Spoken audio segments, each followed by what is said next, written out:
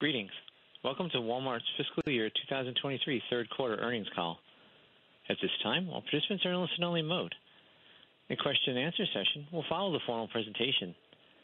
If anyone should require operator assistance during the conference, please press star zero from your telephone keypad. Please note this conference is being recorded. I'll now turn the conference over to Steph Wissink, Senior Vice President, Investor Relations. Steph, you may begin. Thank you. Welcome to Walmart's third quarter fiscal 2023 earnings call.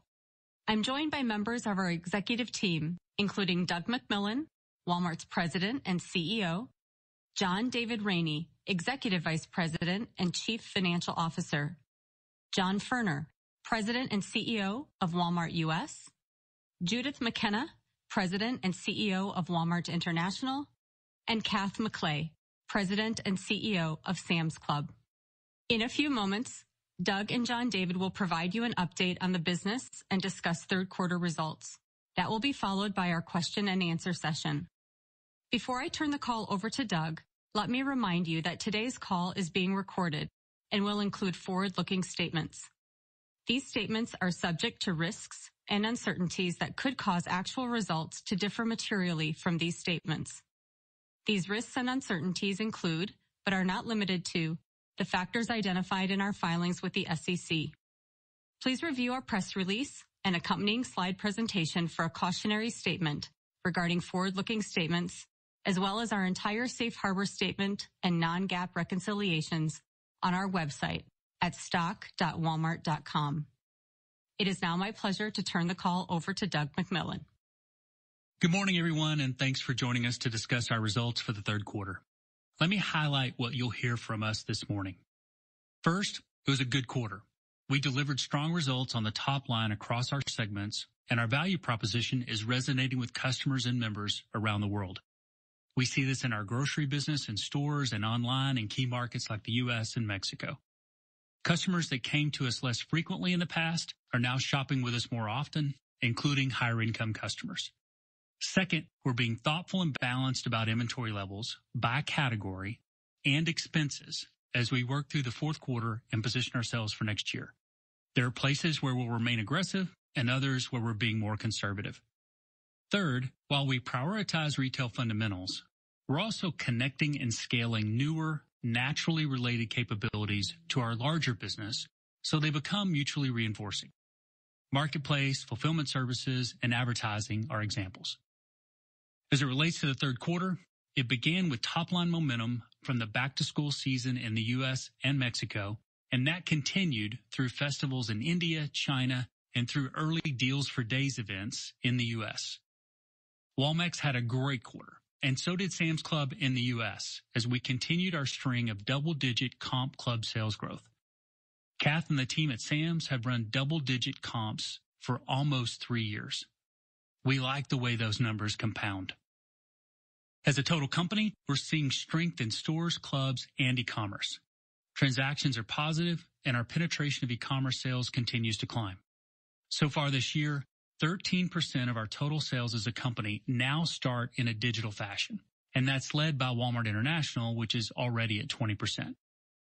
With the cost of everyday items still stubbornly high in too many categories, more customers and members are choosing us for the value and assortment we're known for, and they're responding to the changes we've made to save them time.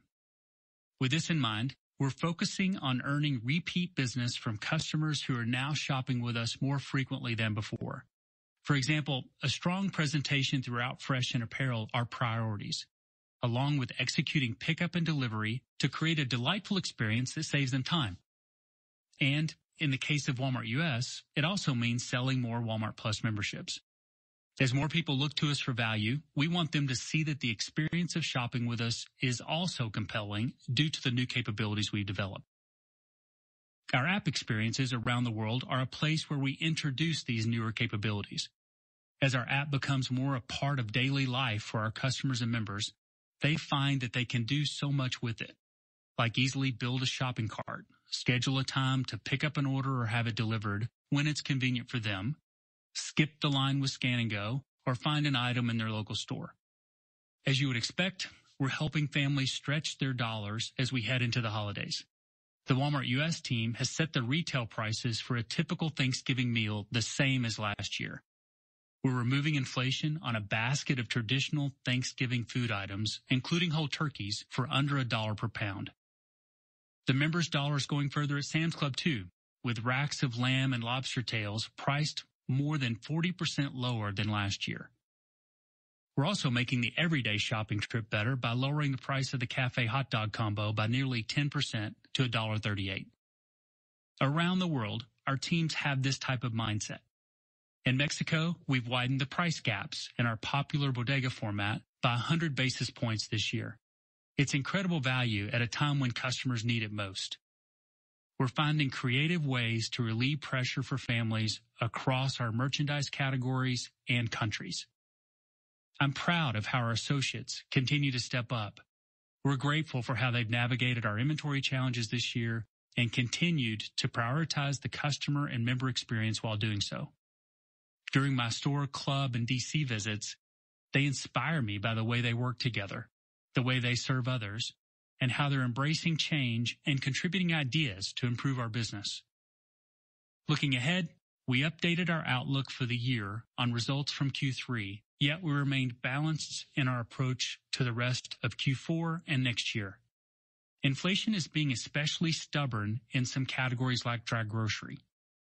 Living with high prices through this year has a cumulative impact on our customers, especially for those that are most budget conscious, and so we're focused on bringing our costs and prices down as quickly as possible by item and category. Regardless of income levels, families are more price conscious now, so it's as important as ever that we earn their trust with value. In just a minute, John David will share more about the guidance we gave this morning. We're working to position ourselves to succeed regardless of demand levels through value and the experience we offer and the way we're positioning inventory and expenses. We're into the details, business by business. This is not a time to paint with a broad brush. We're focused on the things we can control. We delivered good expense leverage during the quarter across our segments. Strong sales growth helps, but we're also doing a good job of managing costs, and we're doing it in a sustainable way. We can keep costs in line and continue to invest in our people and technology, including supply chain automation, and continue to deliver value for customers, members, and shareholders. We've made good progress to improve our inventory position. Globally, inventory is up 13% for the quarter, including 12.4% for Walmart U.S. and 2.5% for international. Inflation drives the majority of the increase rather than units. In-stock on replenishable items and active management of seasonal item quantities and sell-throughs are the priorities. We expect this progress to continue through the fourth quarter and that we'll end the year in even better shape. Our merchants have taken an item-by-item, category-by-category approach to match inventory with demand. We've worked through a unique period in history as we chased inventory in 2020 and 2021, and we're too heavy in some general merchandise categories this year. Given where inflation remains and that economic uncertainty seems higher than normal, the quantity choice our merchants make is even more crucial than in a more normal time, back when there was such a thing as a more normal time. We can be more aggressive on shorter lead time items like food and consumables, but we're especially sensitive to quantity decisions on longer lead time items that are imported. We're thankful to have so many experienced and talented merchants. They've accomplished a lot these past few quarters. Just like John, Kath, Judith, and the rest of the team have done, they've demonstrated good judgment and a lot of hustle. Our flywheel continues to take shape. We're scaling our newer businesses and connecting them to our larger, established retail businesses, primarily by how we design digital interactions. One example is how our growth in e-commerce, especially the marketplace, fuels our ad business. More items and sellers drive GMV and improve customer satisfaction. And it also drives success in advertising. They're mutually reinforcing. If we double-click on advertising with Walmart Connect in the U.S., we see it's benefiting from growth in e-commerce and from improvements made within the business itself. And we've seen strong growth in return on ad spend over last year. In turn, this helped drive the highest ad spend all year for sponsored search in Q3. These improvements underscore Connect's strengths and position the business for continued growth. We also continue to see strong growth with Flipkart Ads in India. Like much of what we're doing, advertising is working for us globally because we have something unique to offer media buyers, and these businesses create momentum for each other. As with advertising, growing our marketplace business also unlocks fulfillment services opportunities through both fulfillment centers and last mile delivery. We're scaling these businesses in the U.S., and we're starting to ramp up in Mexico and Canada. The team in Mexico increased the number of sellers on our marketplace by 20% during the quarter. In the U.S., the marketplace on Walmart.com now offers about 370 million SKUs. That's an increase of more than 50% from Q2. Many of these sellers want to leverage our fulfillment network. They also want to use our advertising capabilities to drive demand, and we're making that easier for them. We recently shared that all new marketplace sellers in the U.S. will be automatically onboarded onto our self-service ad platform. We believe this seamless integration will help both businesses scale even faster. What you see in our results is that we can run compelling stores and clubs, scale a first and third-party e-commerce business, and connect them together in an omni-channel fashion that saves customers and members money and time. Our strategy unlocks growth opportunities for us in a thread that runs from digital retail to fulfillment and advertising and opens up even more opportunities with health and wellness and financial services. This quarter demonstrates, again, that we can navigate short-term challenges and build for the long term simultaneously. It's been my experience over all these years that Walmart is a well-positioned business and is inherently hedged. When times are good, we have room to grow. When things are more difficult, we sell things people want and need at a value and in ways they want to shop. And with new levers for growth across our flywheel, we're becoming even stronger and more resilient. I'll close today by saying thank you for your interest in our company. We like the momentum we're creating in our business, and we recognize the need for a balanced approach in the near term, given continued strains on our customers and members. Our team is focused and alert. Happy holidays, everybody. Here's John David. Thanks, Doug.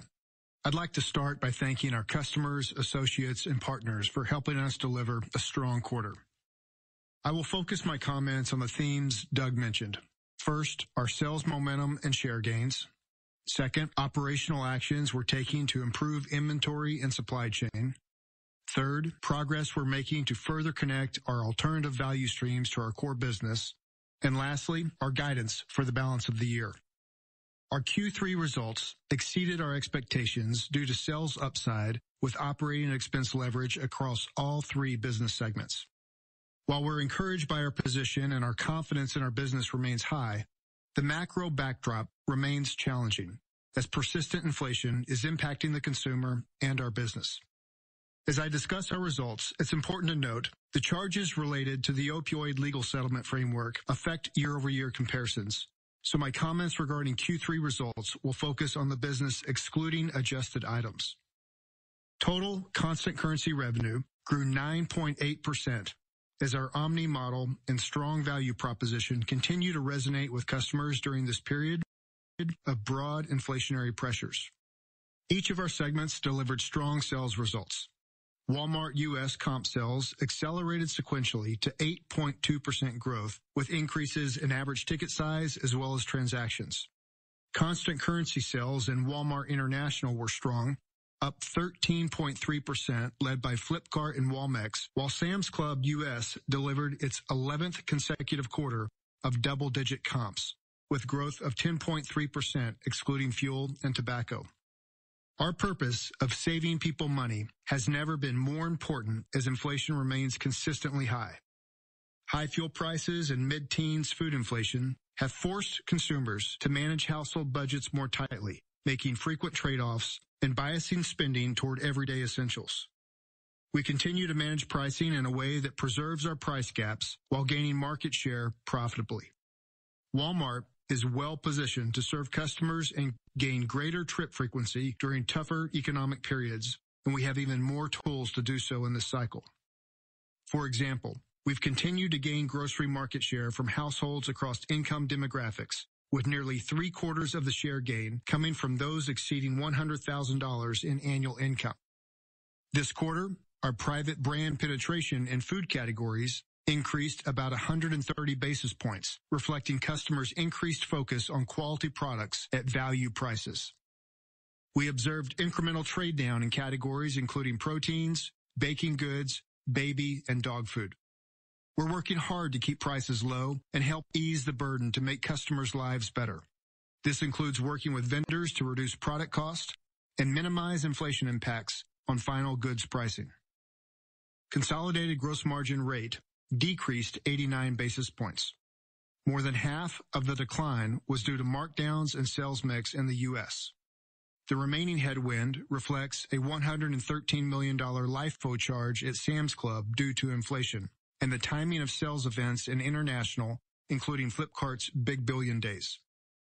Notably, the rate of decline in gross margin improved from 2Q as inventory remediation efforts are progressing. We've been very targeted in reducing certain categories of inventory in our system, and our actions included canceling orders and increasing the level of markdowns. The team has done a really good job addressing our inventory situation, as reflected by Q3 inventory being up only 13% versus last year, including 12.4% growth in Walmart U.S. In aggregate, this level represents a more than 10 percentage point improvement versus the end of Q2. Notably, about 70% of the year-over-year increase relates to inflation. We feel good about our ability to sell through the majority of this in Q4 and expect continued year-over-year improvement even when including the effects of inflation. We saw stronger expense leverage this quarter as selling, general, and administrative expenses leveraged 75 basis points due primarily to higher sales and lower COVID costs. We're focused on what we can control and continue to work down inventory levels and manage general and administrative expenses tightly. Taking all this together, adjusted operating income on a constant currency basis increased 4.6%. GAAP EPS was a loss of 66 cents, but adjusted EPS was $1.50. The difference between adjusted and GAAP EPS reflects a $1.11 impact from unrealized losses on equity investments, primarily JD.com, and a $1.05 charge related to the opioid litigation settlement framework. We're pleased that our adjusted EPS outperformed the guidance we provided in August, due primarily to better operating expense leverage on higher sales across the business. Operating cash flow for the year-to-date period decreased $600 million to $15.7 billion, primarily due to the timing of certain payments and a decrease in operating income, partially offset by moderated inventory purchases. During the quarter, we returned $4.5 billion to shareholders through dividend and share repurchases. We're committed to continuing to provide strong cash returns to shareholders while still appropriately investing in our business for the long term. And our board has just approved a new $20 billion share repurchase authorization that we expect to utilize over the next several years. Let me briefly reference key highlights by segment.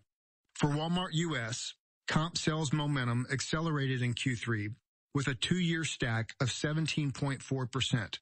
Up 570 basis points from Q2. Monthly sales gains were relatively consistent throughout the quarter. Food sales continued to lead with mid-teens growth.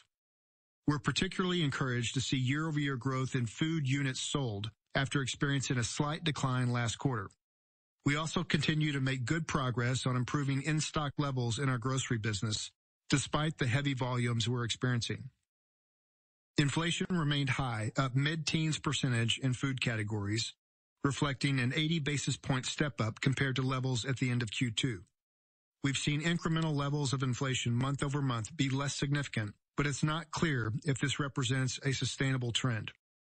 However, we believe our strong price positioning is contributing to share gains as we attract value-seeking customers across the household income spectrum.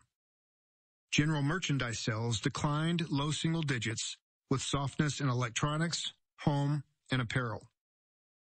E-commerce accelerated sequentially to 16% growth, even as store transactions continued to grow. We experienced strength and pickup and delivery from stores, marketplace, fulfillment services, and advertising. Gross profit rate decreased 77 basis points, due primarily to higher markdowns and product mix headwinds, but the team delivered strong SG&A expense leverage of 60 basis points, reflecting higher sales and lower COVID costs. As a result, we delivered better than expected operating income growth of nearly 5%. Walmart International delivered strong sales results with sales up 13.3% in constant currency, despite continued macro headwinds. E-commerce sales on a constant currency basis were exceptionally strong, up 46% in the quarter. The earlier timing of Flipkart's Big Billion Days event was also a benefit to sales results. Currency negatively affected reported sales results by about $1.5 billion. Each of our major markets delivered positive comp sales, led by a great quarter from Walmex, with comp sales growth of 11.7%, reflecting strong performance in bodega stores, Sam's Clubs, and 17% growth in e-commerce. In China, comp sales were up 5.6%, reflecting strong e-commerce growth as well as strength at Sam's Club. E-commerce sales grew 63%, and penetration reached 41% of sales. Canada comp sales increased more than 5%. And in October, we launched Walmart Fulfillment Services in Canada, where sellers of all sizes on the digital marketplace can now contract with us to take care of their inventory storage and logistics needs. The new offering will provide faster shipping of customer orders within a 2-day window to 95% of Canadians. In India, Flipkart had a great quarter with strong customer response to our Big Billion Days event, which moved forward into Q3 this year from Q4 last year. We had over 1 billion visits to our site during the 8-day event, and importantly, saw more than 60% of those customers coming from Tier 2 and Tier 3 cities. PhonePe also continues to perform well, with annualized total payment volume, or TPV, now over $920 billion and reaching a record level of monthly transactions to about 3.6 billion. This was the first time PhonePe had a quarter with more than 10 billion transactions. International segment operating income was better than expected and increased 3.2% in constant currency, led by Walmex and China. In Sam's Club US, we had another strong quarter with comp sales up more than 10%, excluding fuel and tobacco, and an increase of more than 25% on a 2-year stack. Both comp transactions and average ticket increased about 5%, and e-commerce sales grew 20%, with strength in curbside orders and ship to home. Membership income was up 8% with another record high quarter in overall member counts and an all-time high plus member penetration. Sam's leveraged expenses 68 basis points due primarily to higher sales. This helped offset a decline in gross profit rate due primarily to a 53 basis point or $113 million inflation-related LIFO charge. For the quarter, Sam's operating income increased more than 18% with fuel and nearly 8% excluding fuel and including the impact of the LIFO charge. Combining these results with my comments about international, you can see Sam's Club is performing well around the world, and we're pleased with the leverage we see across markets, with Member's Mark as an example. As we navigate changes to our external environment, we continue to advance our strategic initiatives that were enabled by our omni-channel retail capabilities. Globally, as we're building a larger e-commerce business, we're scaling our marketplace, which unlocks and strengthens our fulfillment and advertising businesses and expands the number of families that choose to be members. Across our segments, e-commerce is enabling deeper engagement with customers and members that helps drive strategic growth in our alternative value streams. New sellers on our U.S. marketplace are contributing to our advertising growth, and we added more than 8,000 sellers in Q3. Third-party build-out helps diversify and strengthen our product assortment, which now includes more than 370 million SKUs. Strong digital advertising growth continued this quarter, increasing over 30% on a global basis, led by 40% growth in Walmart Connect in the U.S. and Flipkart Ads in India. As we focus on membership, our ability to leverage our data improves, so we continue to sign on more customers to our Data Ventures offering, Walmart Luminate, and the number of Walmart Plus memberships continues to grow. We gained some of these new Walmart Plus members after expanding our last mile delivery capabilities through a 4-fold increase since January and the number of pickup points serviced by the Spark driver platform. We're making good progress in fulfillment and automation. The Spark driver platform now serves customers in all 50 states from more than 10,000 pickup points, with the ability to reach 84% of all U.S. households.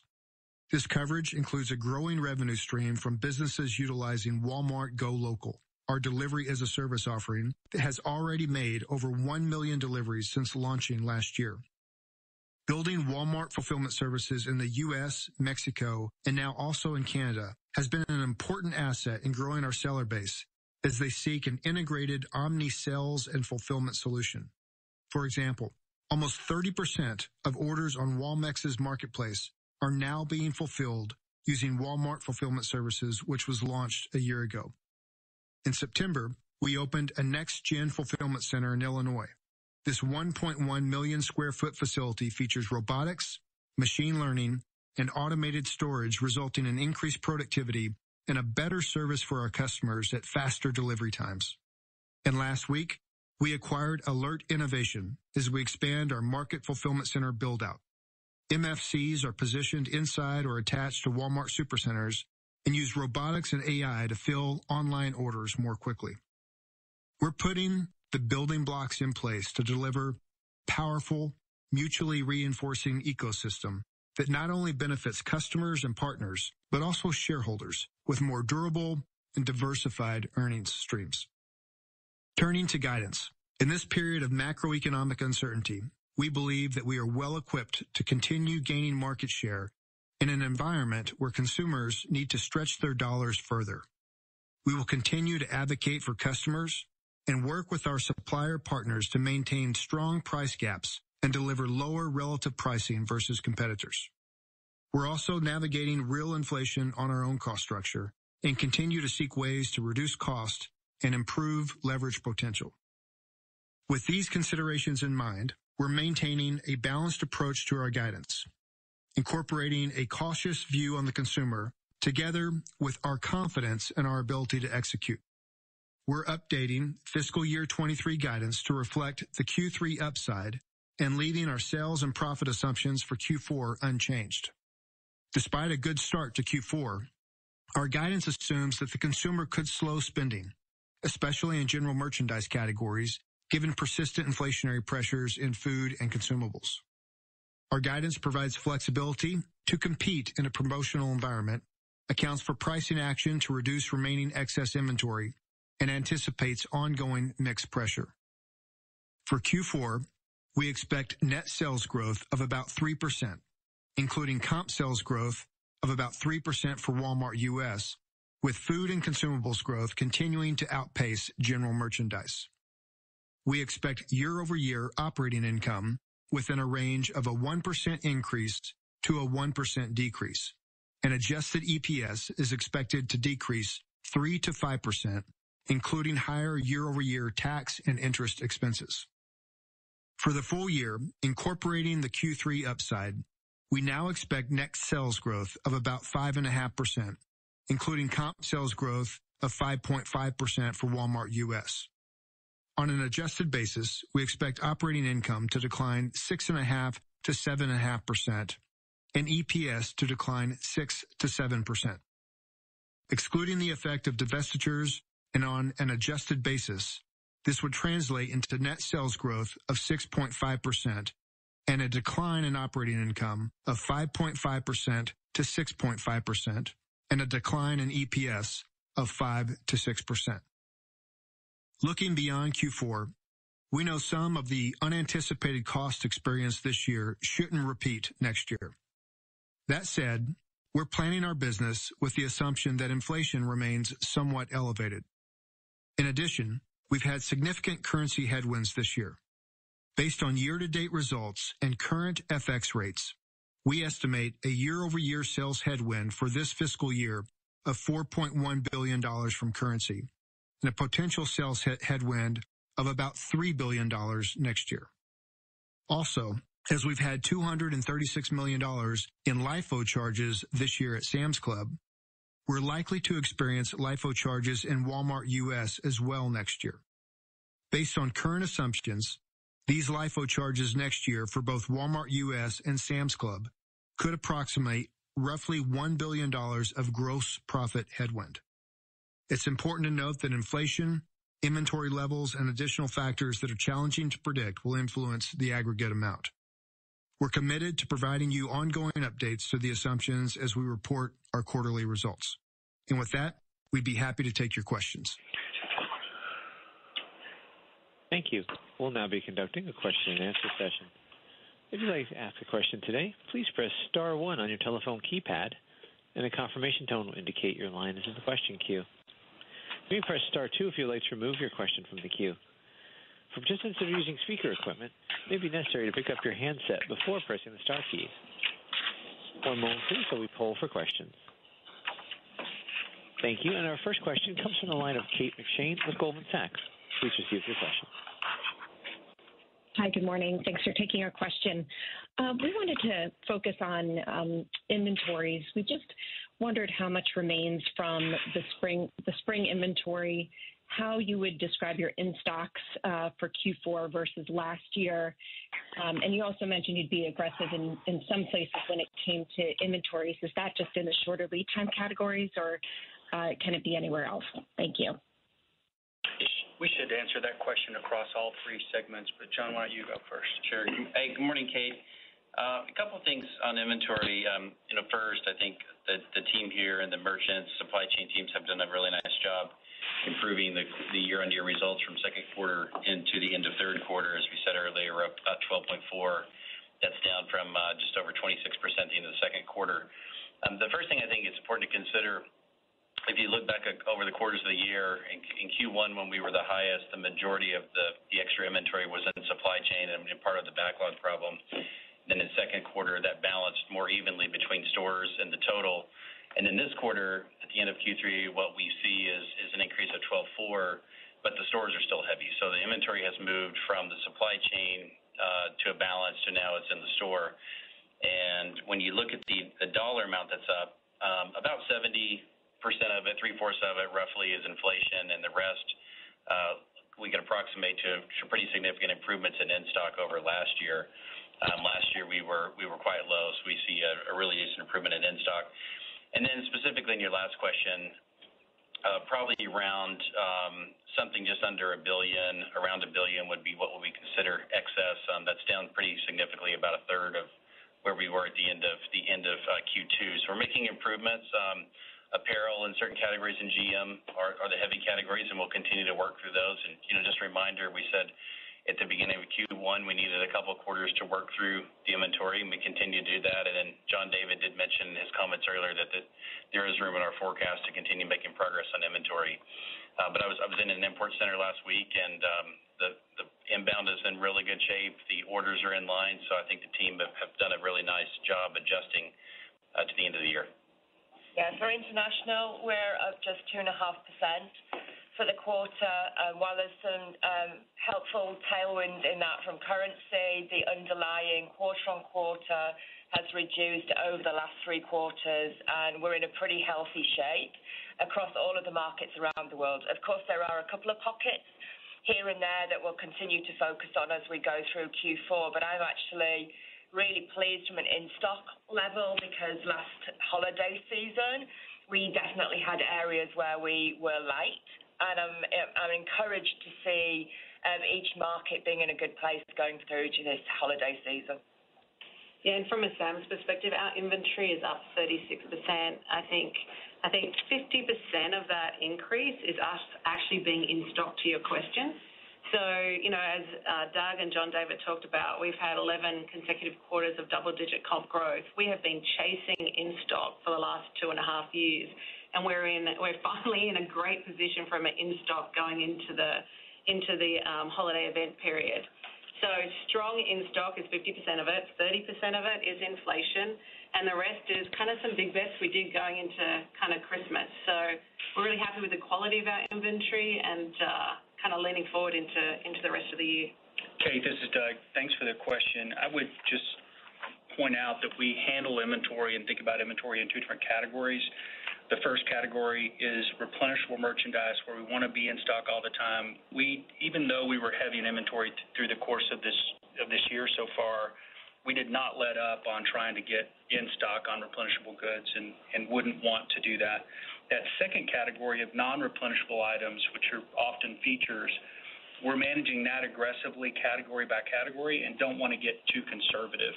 There are some places where we should still play offense through this quarter and into next year. And then lastly, I think it was appropriate for us the last couple of quarters to break out how much inventory we wish we didn't have.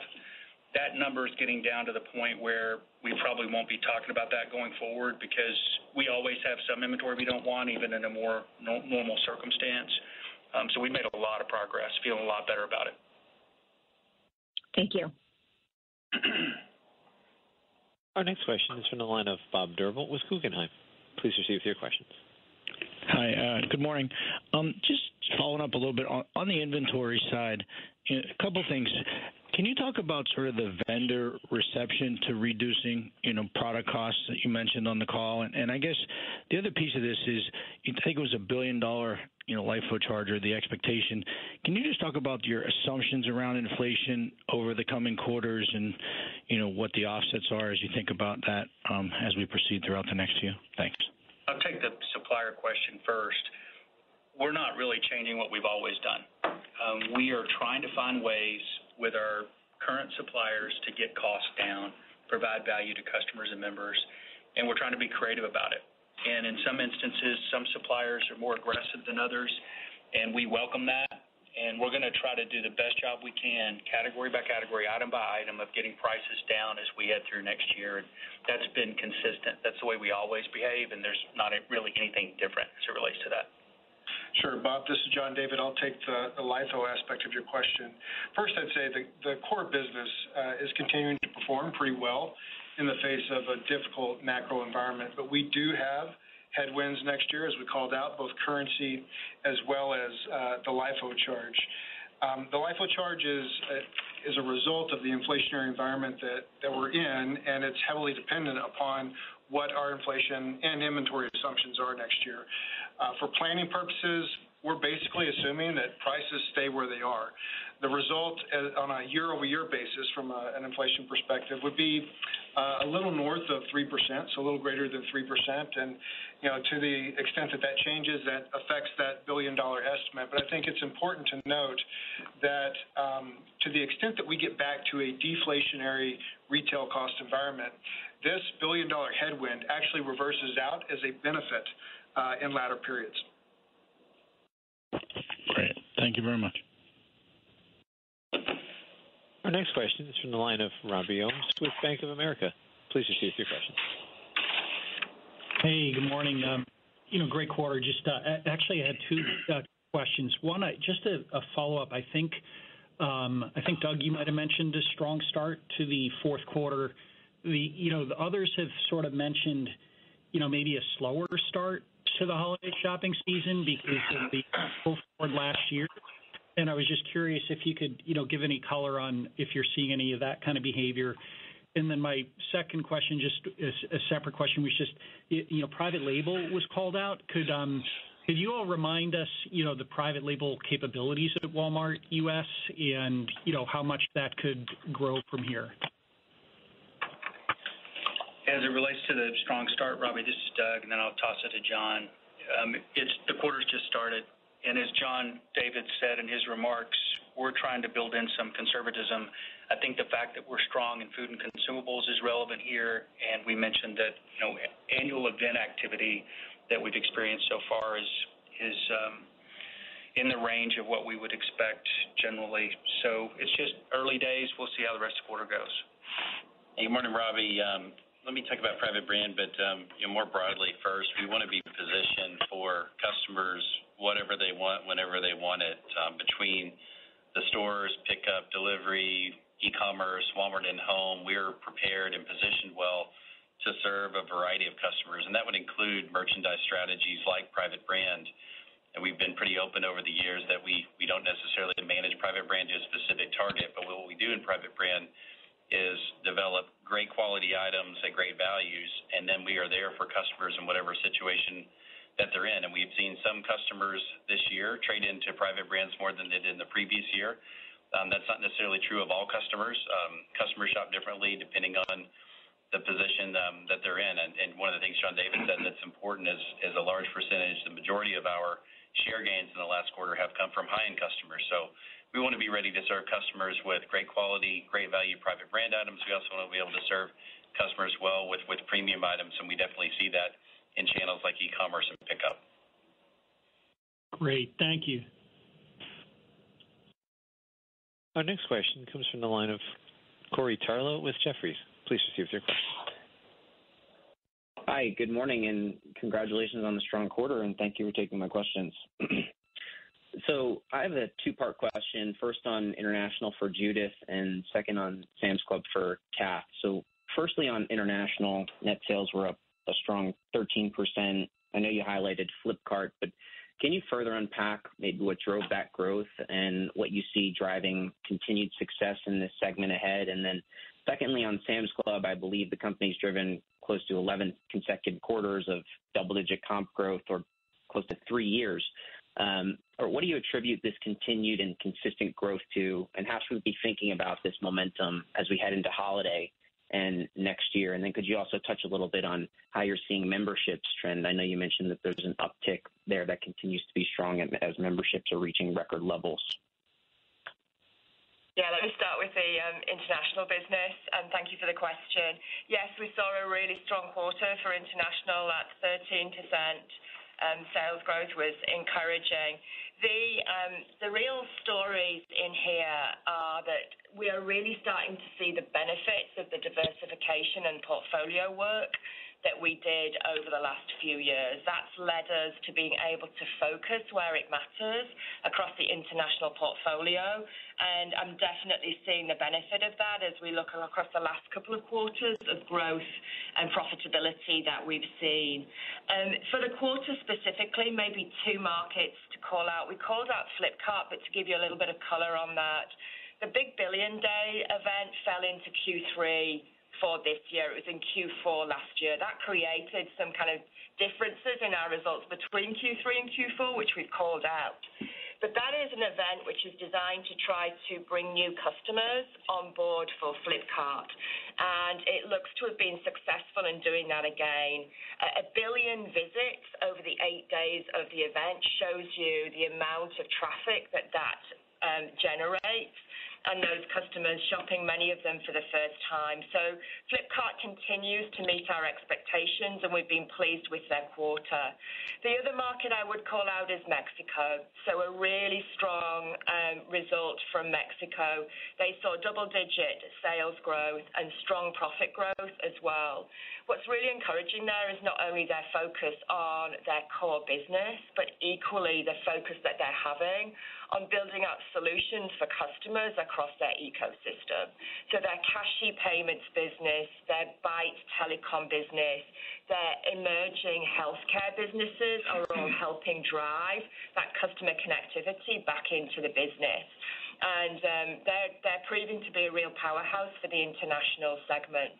Across the other markets, maybe the only other market that I would highlight is China, which leads the way from an e-commerce perspective. So our e-commerce penetration for the quarter was 23%, but we also saw in China a 41% e-commerce penetration, and we're learning a lot from that market about how to deal with those kind of volumes of deliveries and e-commerce as well. And Sam's Club is a real great format there for us, and sharing much of the private brand and much of the innovation that Sam's Club in the US is bringing through. I think it is that focus on the core business, making sure that our omni-channel capabilities around the world that are strong, and also in looking at how we can make sure that we build out these ecosystems which are mutually reinforcing is what will help drive us for the future too. And thank you for the question about Sam's growth. I think, we have a pretty simple flywheel that's been sitting at the heart of driving the growth over the last 3 years. and it all starts with creating a member-obsessed culture. If you do that, you can't help but create items and services that members love. If you create items members love, you can buy deep and get cost advantages that you pass on to the member. And if you have great items at disruptive prices and you open up the channels of access like Judith talked about, then you can't help but drive membership income. And as we've driven that, we've been able to take some of the funds back and invest it in our associates who then help create this member-obsessed culture. And that is the flywheel that's just been fueling the 11 quarters of double-digit comp. I think, as you kind of look at that, you can also see our membership income has been up kind of high single digits over that 3-year period as well. And so it's a really just reinforcing flywheel. If you think about Members Mark, our Members Mark item is actually made with and for our members. So we have 40,000 members who give us counsel on the items before we launch them to market, which means that they always launch successfully, and we end up with about a 4.2-star rating minimum on our Members Mark items. That's creating items that members love, and they ensure that they're successful when they launch. That's part of the magic that's sitting in that growth of 11 quarters. Great. Thank you very much, and best of luck. The next question comes from the line of Kelly Bania with BMO Capital Markets. Please proceed with your questions. Hi, good morning. Thanks for taking our questions. I wanted to just talk a little bit about the general merchandise business at Walmart U.S. Just curious how you think you're performing on that side from a market share perspective, and if there's strategies to better leverage the very strong traffic on the grocery side of the business. And also just how do you think the promotional activity contributed to the performance there? Because it looks like some of the categories that did perform well, lawn and garden, automotive, were maybe the categories that were not quite as promotional, but maybe you could just help us understand how that played out in the quarter. Hey, morning. First, I think something you said there is really important. The traffic that comes from food and consumables is where a lot of our shopping journeys begin. And over the last few years, we positioned the business to have a strong online pickup delivery business from stores, which includes an omni-channel approach, which enables customers to shop the entire business any way that they want to. In the last quarter, specifically, I think there's been really good progress with the number of items that have come onto the marketplace, including the number of sellers. The offering has grown pretty significantly just in the last quarter.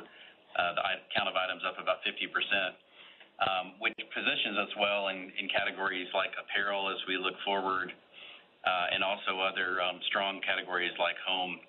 On the share point, I think the categories you mentioned in one of our reports would show share gains than others. We feel pretty good about the overall market share remaining in a positive position through the quarter. So for the next 3 months, we're really focused on delivering and executing well for all of our customers. There'll be a lot of holiday spending as people prepare for gifts. Doug mentioned earlier that our first annual event was basically in line with expectations, but there's a lot of daylight between now and the end of the quarter. Still 75 days to go, so we're really focused on the next few weeks as we lead into December and get ready for the holiday period.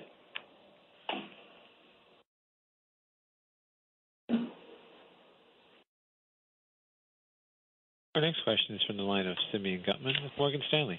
Please proceed with your question. Good morning, everyone. Two-part question. First, on the third quarter, you had set it up conservatively, and this came in much better. Can you talk about what's changed? Is it clearing of inventory? Inflation definitely picked up, but your transactions did too. And maybe it seems like you have some pricing power. And then the second question is maybe to John David, the timing of LIFO. Is it a lot of companies experienced a lot of LIFO pressure during 22 because of how high inflation was. Why is it lagged? Is it because you lagged the pricing that you let through into your price? Is there some other dynamic with LIFO that you had some reserves? Anyway, just wondering why it's hitting you next year. Sure, Simeon. I'll take both those pieces.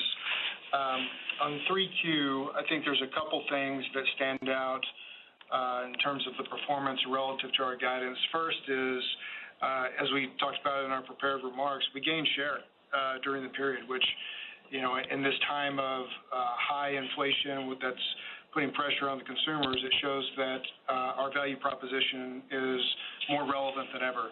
At the same time, there's also been an extreme focus on the expense side of the business, and so you see that we've leveraged by almost 80 basis points in the quarter as we're continuing to focus on providing the best products to our customers, but in the most efficient way that we can. And so those would be the two areas that I would call out that are most notable in terms of the outperformance.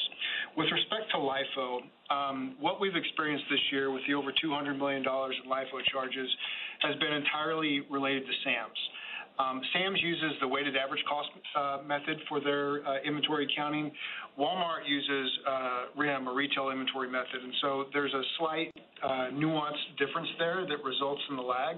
But our expectation, given that we think that these prices will persist, is that Walmart U.S. will soon begin incurring these charges as well. In terms of the timing of next year, it's more front-loaded than the back half of the year. Thank you. Mm-hmm. The next question is from the line of Chuck Grom with Gordon Haskett. Please proceed with your question. Hey, thanks. Good morning, and congrats to the team. Doug, in your prepared remarks, you said customers that came to us less frequently in the past are now shopping with us more often. Can you flesh that comment out a little bit more for us? I think it's interesting and curious the time frame that you're speaking to. And then regionally, just curious if there was any call-outs in the quarter, particularly in California with the rebate checks paid out in the month of October. Yeah, I'll respond to the first one, and John, you can help. As it relates to customers shopping with us more frequently, this share gain with people making more than $100,000 household income is what I was referring to. As you would expect, just about everybody, if I think about the U.S., it's probably true in Mexico and other places too, shops at Walmart at some point.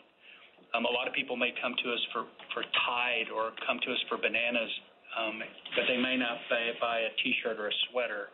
We've got really high market shares in some general merchandise categories, which would tell you a lot of America shops at Walmart. And during a period of time when people are more sensitive to price, it makes sense that they would increase the amount of their wallet that would be coming to Walmart because of value. So that's what's happening. So that leads you to the second question, which is, can you keep them? And I think some of the things John mentioned a minute ago, like pickup and delivery, help. But as I mentioned in my remarks, fresh food and apparel or other areas, home's another one where if we can stand tall during this period of time, we think they'll keep coming back to us because we do have quality, we do have value, and we've created a lot more ways for them to save time in the store and with pickup and delivery. So that's what we're out to do. Yeah, that's exactly right, Doug. Good morning, Chuck. The business has really positioned itself to be an omni business, so we're ready for customers however they want to shop. Certainly, I would just to repeat that in higher income customer groups we're seeing more and more often, but we're also seeing more digital engagements with customers, more app downloads, more users, people shopping more frequently, and I think that speaks to the strength of the flexibility of what we've built. Now, for a long time we talked about the value of a store customer plus shopping on e-com, how much more valuable that was. We see that accelerate when it's pickup, e-commerce, and stores. So going forward, you'll hear us talk about this more and more as an omni offer, which is really flexible for the customer. And doing things like having options for Thanksgiving meal that are priced the same as last year are really helpful in a time when customers are feeling the pressure of inflation. And then the last thing, regionally, no real differences to report in the third quarter across the geographies. We saw strength in many geographies, so I wouldn't say that there's anything that would be a real standout in terms of one region being much stronger than others. The formats were strong across the board, and we saw consistency throughout the quarter.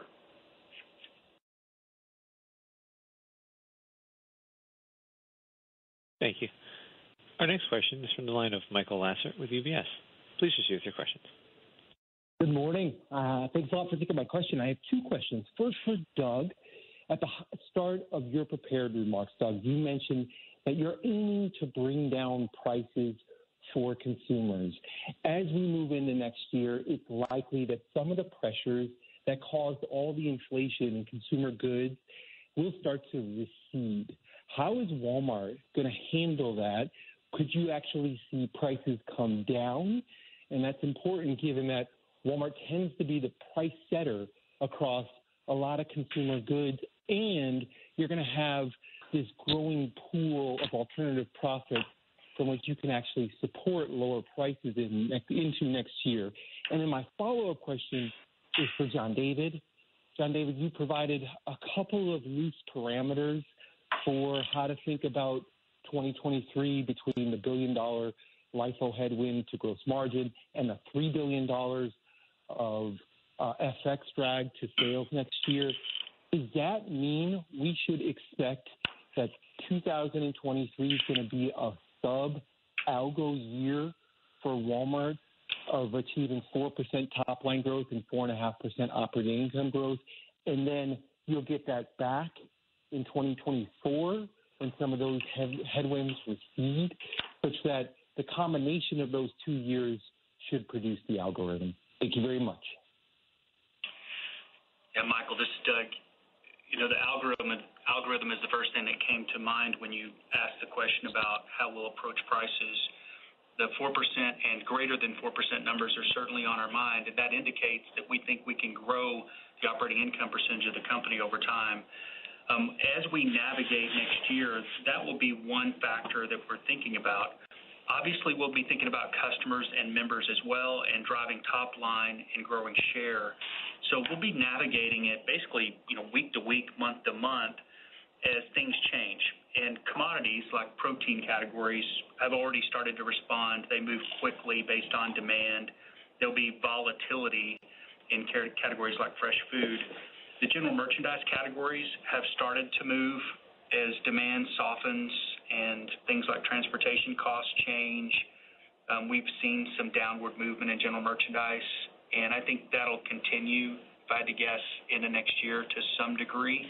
And we'll manage margins and a price gap in general merchandise, department by department, category by category, as we always do, but have an eye towards leading down while protecting profitability as much as we can.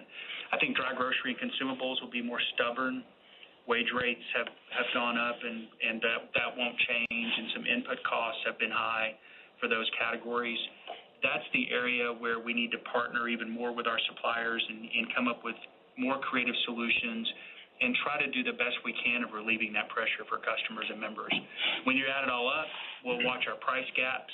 We like where our price gaps are. As you've heard us say many times, we understand where price gaps need to be to drive our sales, and then we manage the rest of the pieces to consider operating income and return on investment. Yeah, and Michael, with the second part of that question, while I wasn't here when we first talked about the growth algorithm, I'm quite certain that the team did not contemplate a $1 billion LIFO charge in that number or the FX headwind. So I would encourage you to think about that over a multi-year basis. That's a framework to think about the opportunity that we have in our business. We're calling that out now because it's a headwind that we recognize we're going to encounter. But that shouldn't take away from the tremendous growth opportunities that we have with our changing business model, moving more to a scaled omni-channel retailer as we invest in things like marketplace, advertising, fulfillment services. And so all of those things give us a lot of conviction that growth algorithm is well in place. But I would encourage you to think about that over a multi-year period. Could I clarify that real quick? John David, if you're expecting the $1 billion headwind to gross margin from LIFO in, let's say, the next 2 or 3 quarters, does that mean you would get it back in the subsequent 2 or 3 quarters based on everything that you know today? That's the right way to think about it, Michael. I don't want to be so specific as to say the number of quarters or which quarters, but over the past, call it 35 years, we've generally been, either because of our business model of everyday low prices or just what's happened with retail prices in general, we've generally been in a deflationary retail cost environment. We don't expect to live in this era of high inflation forever. I certainly hope not. And so if we do get back to what we've seen over the last 3 decades, you would expect that to reverse out in a reasonably quick time period. So this is not something that, if we get back to a normal environment, is going to take years to reverse out. So what you said is generally correct. I can't be so specific as to say which quarters they're going to happen, though. Thank you very much, and have a great holiday. You too. The next question comes from the line of Peter Benedict with Baird. Please proceed with your question. Hey, guys. Good morning. Just a couple quick ones. First, just John David, maybe you guys talked a lot about the flywheel, the new capabilities, understanding that those are all integrated into the business in different ways. How should we be thinking about the impact that can have on the business, either currently or over the next few years? Any way you can help us frame that? And then the second question is just around the trade down and the increase in private brand penetration. Just curious how the pace and magnitude of that shift that you guys are seeing compares to maybe past periods where we've had economic stress. Is it similar? Is it happening more acutely? Just those are my two questions. Thanks so much. Sure. I'll take the first part of that and then pass it on to John for the second part of the question. One of the things, Peter, that excites me the most about this business is the opportunity that we have going forward with a changing business model that is really reflective of where consumer patterns are shifting to. We've seen the world move more online. I think we are unique in our ability to be a skilled omni-channel retailer. And so when you consider things like advertising or fulfillment services, these are areas of our business that not only are faster growing, they have a higher margin associated with them. And so that's included when we contemplate our growth algorithm. And so, hopefully we look up a number of years from now and we've got a much more diverse and durable earnings stream that also there's a different multiple ascribed to those earnings streams than what exists today. We're quite excited about the opportunity in front of us. And hey, Peter, it's John. I'll just talk about private brand for a second. What we've seen really for the last 3 years up until Q1 of this year was a flat private brand penetration, not much movement in 19, 20, 21. And then the movement, the trading to private brands from other brands really started in about March of this year. And then, as we said in the quarter, it's increased its penetration in the food categories by about 130 basis points. So a relatively decent amount has moved into private brands. As far as comparisons to prior periods, I think the last time we would be able to say anything about this probably 12 to 13 years ago. So I don't think I'd have anything today to offer with specificity other than what we've seen in the last 3 quarters is quite a bit of switching amongst some consumers. Now, there are other consumers that are trading to Walmart that are not trading in private brands. They're branded customers, and they're buying more premium items. So again, I would just repeat the fact that we've positioned ourselves in terms of merchandising in the portfolio and with the channels by which we serve customers in a very flexible way so that we can help customers in whatever economic situation they're in, and we'll be ready for the rest of the year. I think what you guys have done on the Thanksgiving meal is a great example of how we're helping relieve pressure. There are, Peter, a group of items that make up kind of the scratch cooking aspects of Thanksgiving, 25 items for $88, the same as last year. That's one basket. We've looked at Thanksgiving baskets in different ways and taken other actions on products that are more convenient, not scratch, that like are $71 for 17 different items. That alleviates a need to switch. These are, some of these are branded items. I think that's a great example of how we can step up and absorb some of this to help families that need it most. And I'm really pleased to see you guys take that action.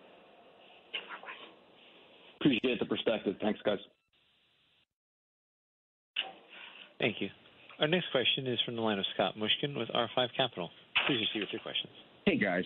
Thanks for fitting me in here. So I guess I wanted to get back to the idea of next year and what Michael was talking about with the inflation receding.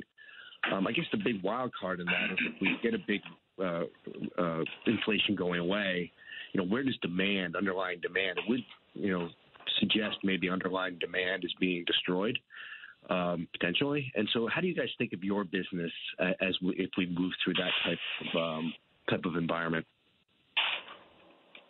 Sure, I'll start and others can jump in. This is John David. Look, one of the biggest impacts on our business this year has been the change in mix, particularly as we think about the U.S. business, where the margin profile is different on general merchandise versus food and consumables. We don't have an assumption that bounces back rapidly next year.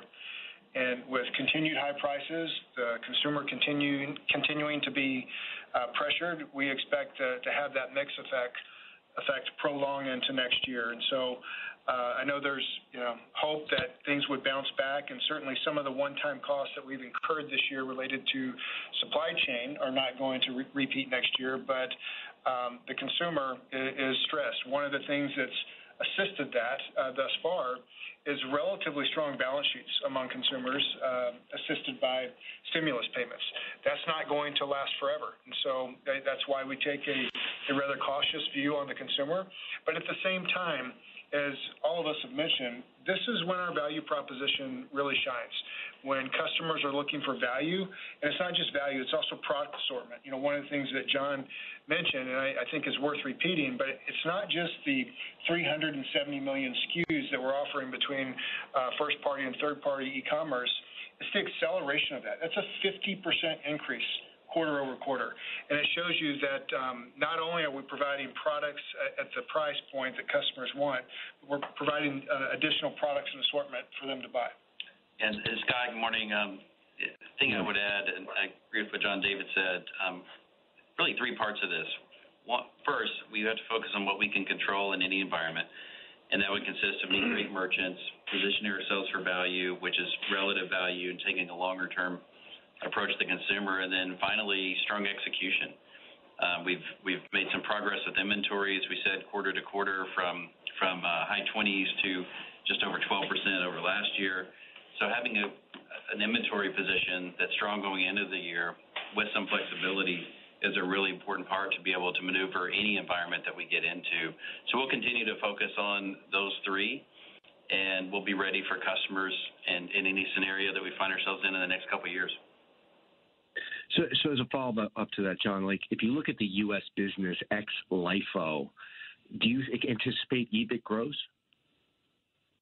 We're not prepared to give guidance for next year yet. We'll talk about that more on the fourth quarter call. So a really good try, though, Scott. We were all tempted to jump in and say something, but I think John David gave you the appropriate answer. All right. Thanks, guys. Thank you. Our final question today comes from the line of Paul Lejuez with Citigroup. Please proceed with your questions. Hey, thanks, guys. Just curious, you mentioned, again, seeing a higher income consumer trading into your store. I'm curious if you're seeing them shop other parts of your store outside of food and grocery. Are you seeing them show up in general merchandise? And I'm kind of curious, just as you look out to the competitive environment for holiday, what do you expect in terms of the promotional cadence out there? And maybe just talk about the opportunities that you have for holiday this year, as well as the challenges. Thanks. Hey, Paul. What's exciting about the rest of the season is we still have a couple big events this month. We're excited about Thanksgiving next week because of the way we were prepared in the food business. And then we have an event in December that we're looking forward to as well. The customers that are trading into the brand, as I said earlier, it's a mix, which is great. We're seeing more customers more often. We're seeing them in more categories. Historically, and in the last quarter, we do see a lot of new customers who come in via food and consumables. And then through the digital experience, what we did over the last really 12 months was integrate the original Walmart grocery shopping app and the Walmart.com app into one place. So the entire assortment, up to 350 plus million items, are all there in one place. So I think we're positioned well to be able to navigate. As far as promotions, as we said earlier, the guidance would include the ability to react to a more promotional environment, but we don't know yet. It's still mid-November, and there's a lot of room between now and the end of the holidays, including New Year. So again, we'll be prepared for any environment that emerges over the next few weeks. More promotional than normal, late. Some seasons are later than others. Christmas is a day later. This will be one of those years where we're watching sales closely, up until the last minute of Christmas Eve, and then we'll do a lot of business after Christmas. We don't finish until January 31st, and sometimes these quarters work out where the very end of December and January end up being stronger when people are particularly price sensitive. So that's kind of what I'm expecting. Thanks, guys. Best of luck. Thank you. At this time, we've reached the end of the question and answer session. I'll turn the call over to Doug McMillon for closing remarks. As always, thanks for your interest in the company. We are pleased that we had a stronger quarter. I think there's a lot to look at in the metrics that we've shared. We've shared a lot of information this morning that would indicate not only are kind of the key short-term operational metrics being managed well, but we are building a different business model. John David talked a bit about that in his prepared remarks. We're excited to see progress in terms of how Marketplace is scaling and how these businesses connect to each other. So we're not just focused on the short term, but we are focused on the short term as we build for the long term. The key, issue has been inventory management, and I'm really thankful to have a team with a lot of experience and able to consume a lot of data to make good choices about where we position inventory by country, by category for the rest of this quarter and into next year. I'm sure there'll be some things that surprise us, but we are engineered for flexibility. And as I mentioned in my remarks, one of the things I love about this business, there's a long list of things I love, but one of the things I love are all the natural hedges. If they want to buy something, we'll sell them something else. If the price needs to be a little lower, we'll figure that out. If a problem needs to be dealt with, we'll deal with it, and there'll be something else going well that helps us manage the total portfolio. And that's the way that I think about it. I'm excited about this holiday and the challenges in front of us, and hope you guys have a great holiday yourselves. Thank you all. This will conclude today's conference. You may disconnect your lines at this time. Thank you for your participation.